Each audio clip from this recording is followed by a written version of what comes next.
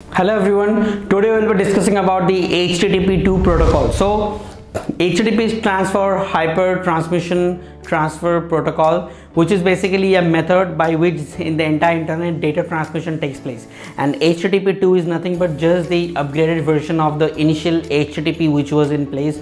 So basically HTTP better handles the data transmission in the world of internet, and it also fixes some of the problem which was previously persisted in the HTTP version 1. So as a matter of fact, there are a lot of value which HTTP2 provides, as you can see on the screen, and most importantly this provides fast handshaking performance between the browser and the server, and then improved security. Even though there is no direct ranking factor of HTTP2 into your SEO journey, but my advice is that since HTTP2 improves the handshaking connection between the browser and the server, this might improve your time to first byte, which is a ranking factor, and also this improves the security as well. So it's worthwhile to try it for your ongoing SEO campaign. So there is two ways by which you can test whether your campaign is having an HTTP2 transmission.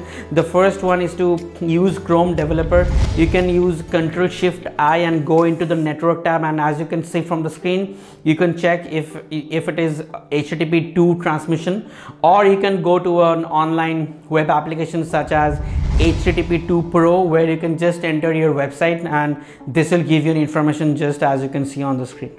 Thanks for watching.